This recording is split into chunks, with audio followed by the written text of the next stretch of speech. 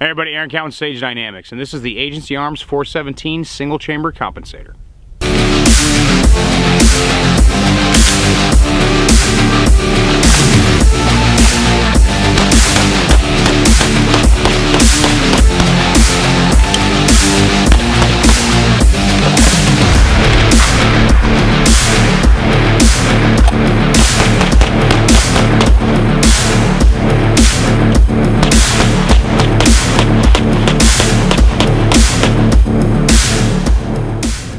Despite grumblings from the ballistically geriatric community, compensators are here to stay. They're definitely not a new concept. They've been around for quite some time, rifles and handguns.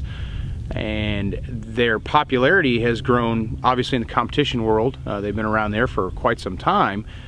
Special operations community dabbled in them and probably still does. And now they're becoming more and more common on carry guns for CCW as well as law enforcement. Because of that, you're seeing more and more compensators come to market. Not too long ago, Agency Arms released the 417 two-chamber compensator, which had a somewhat unique feature in the fact that you could attach or affix your front sight to the compensator body itself with a guide tracking. So in shooting, while your front sight is still going to raise during the unlocking of the firearm during the firing cycle of the actual slide reciprocation to eject the spent casing, you're still going to be able to track that front sight. It's not going to reciprocate with the slide. People asked for a shorter compensator with the same feature, and Agency was quick to offer exactly that. So what you end up with is a shorter overall compensator, but still have the ability to affix your front sight to the compensator body if that's what you wish. I'm generally pretty apprehensive about single chamber compensators because if done correctly, two chambers is going to be better than one at managing and directing those expansive gases as the bullet uncorks and leaves the barrel to keep the muzzle flat. So single chambers arguably don't necessarily do that job as well. For me, I went ahead and threw it on a Glock 17 because I don't really Glock 19 very often. It's very rare that I'm going to shoot a Glock 19 if given the choice. I do have a couple, but I choose to use the 17 because that's what I carry. Even with the compensator on it, the gun is still comfortable to carry. What's more interesting to me and more useful to me across the wide degree of uses that I use a handgun for is the fact that now I can easily holster, duty holster, a compensated handgun in a Safariland RDS holster without having to modify the holster in any way. Traditionally, I just recently switched over from the DO model for optic-equipped handguns, and that holster required some degree of modification for a 17 to be able to be holstered efficiently and consistently with any compensator that I have. The 417 moving over to the RDS holstered up like it was almost designed for it. As a carry compensator, it doesn't really get much better than this. Bringing my 17 to just over the length of what you'd get from a Glock 34, I can comfortably appendix the gun without any undue issues or specific holster issues. I'm using the Armadillo concealment, the newest version of the Lux, which is a little bit longer to accommodate for protection of not only the compensator, but you from the compensator.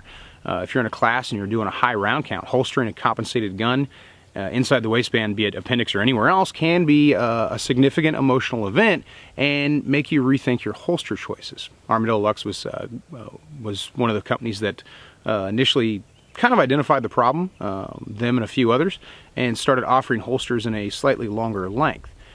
For some people it's counterintuitive to go longer for concealment, but actually a longer concealment holster makes concealing especially a full-size or a full-length handgun in the AIWB very easier, I should say. It's much more comfortable than running a shorter holster on a similar length gun or a shorter gun. Some compensators are notoriously finicky in the ammunition that they want to eat, requiring you to tune all manner of springs and things of that nature. The 417 single chamber, just like the 417 dual chamber compensator, will eat 115. Granted, the 115 doesn't really have enough power, arguably, to activate it, but I was shooting 115, 124, 124 plus P, and 147 plus P through the single chamber 417 compensator without any significant issues. There was some difference in ejection patterns from round to round to round to round, but overall everything worked great.